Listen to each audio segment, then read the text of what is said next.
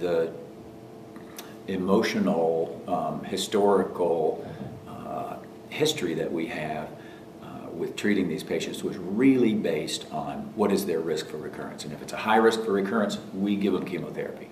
And it's so tied in with our concern about the patient, how much concern do we have, that's how much we give chemotherapy. Because we didn't have a way of targeting chemosensitivity or not, it was just all about risk. So that's why lymph node status was critically important in pushing us in a decision where the patient might have a low risk appearing primary tumor. Lymph node status would be critical in helping us decide because we were basing our decisions on risk.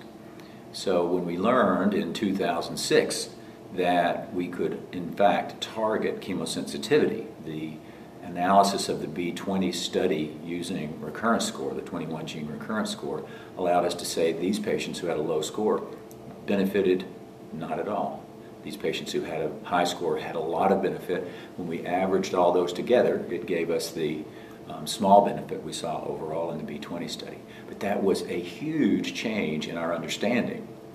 Translating that huge change in understanding to a change in practice is a different matter, because we grew up with a very strong emotional attachment to this notion of kind of the kitchen sink for someone at high risk.